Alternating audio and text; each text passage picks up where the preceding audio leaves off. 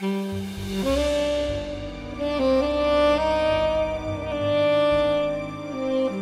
show you how to get these braids, okay, for free. You know why it's for free? Because you're going to do it. Hi guys, this is Miss Femi here. Welcome back to my channel. If it's your first time here, welcome, and thank you so much to my current subscribers. As you can see, I'm back with another hairstyle. Last video you guys saw, I had this nice curly afro wig on. It was a DIY. So today I'm back with another DIY. Really easy and fast to do. But if it's your first time here, don't forget to take a look, see what's on my channel. If it's what you're liking, consider to become part of this family by subscribing. I would really appreciate that. And for every one of you, don't forget to like, subscribe, share, and comment. You already know I would appreciate that so much. But guys, look at the background. The background is new. Do you like the background? I'm sitting on my couch. So let me know if you guys like this background. Maybe when I'm doing like that hair video, so let's get back right to the video while you are here. Like I said, today I'm going to show you how I get these braids. Okay. As always, everything used in this video will be listed in the description bar below, so you can have an idea what you need in order for you to achieve this style. But the most important things that you will need are the rubber bands, the hair, some type of gel, and a crochet needle. I got this hair from a beauty supply store in my house. I always wash the hair before I do any type of twisting, braiding, because the chemical they process the hair will cause my hair to fall out so much and break and cause me to break out on my face as well. This hair I need to stop saying this hair was a kinky texture hair, so I added some moisturizing cream in order for me to make the hair a bit softer. You can get any braiding hair from Amazon or a beauty supply store near your house. Not only that, I added the moisturizer to make the hair soft, but I wanted to keep my own hair moisturized in the braids. Okay, I moisturized my hair 2 days prior to doing this style. Look guys, I also cut my hair again. I don't know if you guys remember last time I cut the back of my hair but I cut it again. So what I did, I sectioned my hair in different little parts so it could be more manageable for me to do the braiding method with the rubber band.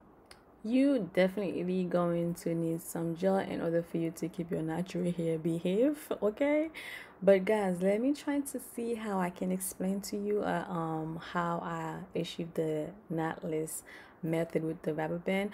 The way you go in the position to position the rubber band is the most important part, okay? So do not, you see how I'm put my hand down? Make sure the hair is laying down, it's not standing up. You see how the hair on this side over there is not like it's laying on the side of my face. So make sure you position the rubber band so it could lay flat so the hair don't stand. I don't know if I'm explaining it well for you to understand, but what I'm saying is that, okay, when you do hair, when you use rubber band on your hair, it just, if you keep your hand straight upward, the hair or the little section will stand up. So that one on the side of my neck, it's laying down. So that's how you're going to get the hair, the braids, to lay down flat as well. Okay, hopefully I did a good job. But look at how the hair is flat.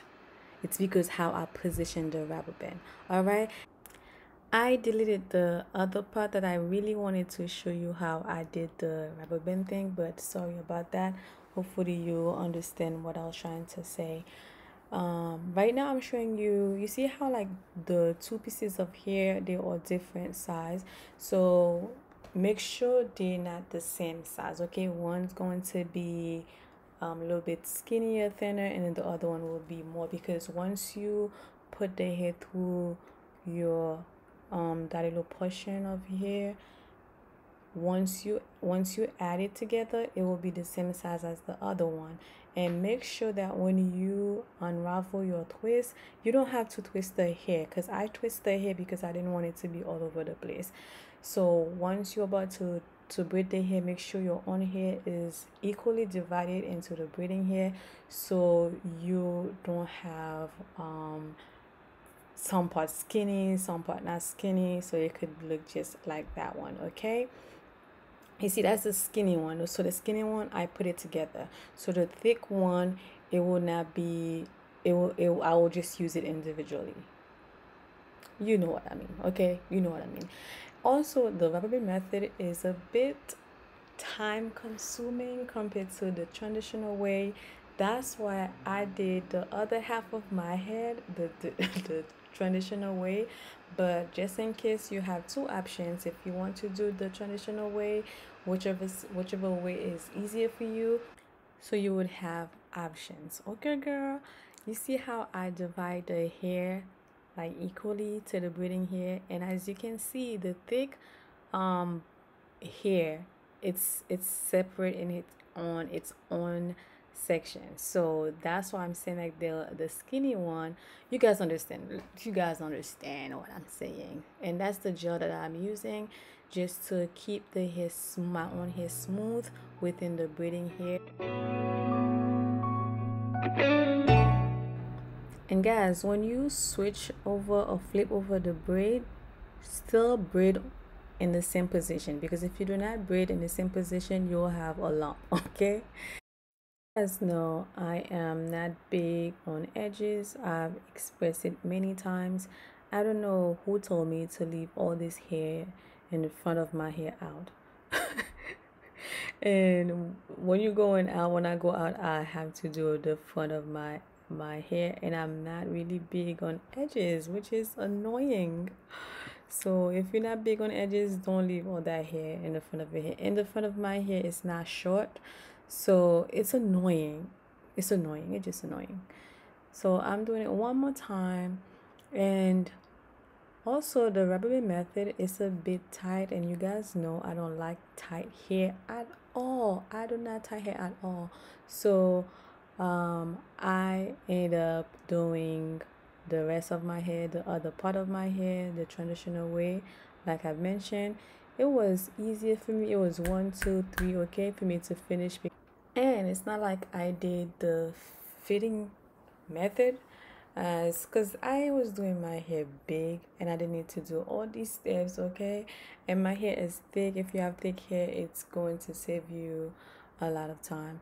So you will need just to divide the hair in 3 sections, and after you before you add your gel, make sure the roots of the hair is nice and tucked in. And for me, you have to braid first. Okay, so braid the hair a little bit, maybe 2 times, 3 times, and then on the 4th time, right, and then that's when you pick the hair. I started with the bigger piece of hair first. Some people start with the smaller, but I start with the bigger one because, listen, I didn't have the time. So again, you braid your hair 3 times. On the 4th time, you add the first piece of hair, and then you braid 2 times. On the 3rd time, you add the second piece of hair. In my case, the second piece was the thinner one, and the first one was the thicker one. So it's about good timing, because if you braid the second time you braid the hair with the first piece, and then you do maybe like 4 times, then it will look detached from the first time you added the first strength, the first piece of hair. You don't want that, because I didn't have the time to do the fitting method, which this little piece. No. So if I was doing my hair smaller, then okay, I may have done that. But since I was doing the big, you can do that. You can get away with that. Okay, I don't know if you would like to see there are many videos on YouTube that will teach you how to do that. So maybe you can look at some other videos, or maybe let me know if you want me to teach you how to do the knotless method. I don't mind. I can use my mannequin head. And guys, if you find this video helpful and you're enjoying it, please smash the like button. I would really appreciate that. Give me a thumbs up and let me know in the comment section below what you think.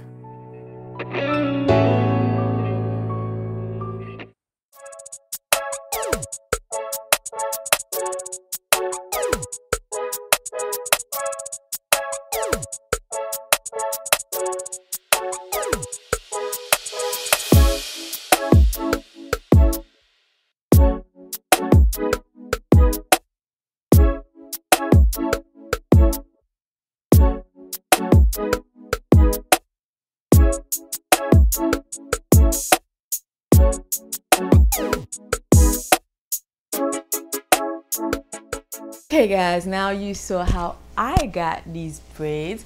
I hope you guys will go back and get you some cheap hair on Amazon. It's summertime, okay? It's summertime. Get you some braids and whip your hair. I whip my hair back and forth. Go get some braids and whip your hair back and forth, okay? You can do it, okay? Just try it. If you can do it, you're gonna get frustrated because, listen, as you saw, I started with the rubber band method, and I'm like, you know, the rubber method is gonna take me too long. It was taking me too long. I said, let me just do it the traditional way. So if you can do it the traditional way, just do the rubber band method. It will be a little bit easier for you if you're not really good with hair, okay? Or you can even do with your own hair if you have long hair, all right? So guys, I really appreciate every one of you. Again, thank you for stopping by to support me. Don't forget to like, subscribe, share, and comment. I really appreciate that. Also, click on the bell notification for whenever I post a video, you could be notified. And as I always say, don't forget to have a joyful, a peaceful, a wonderful, and a blessed day. I will see you on the next video. Did I miss anything?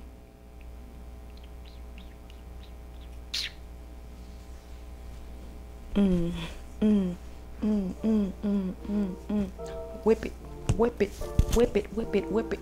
Yeah, I know I'm not going to leave this in my hair for a long time because I know myself. I know me.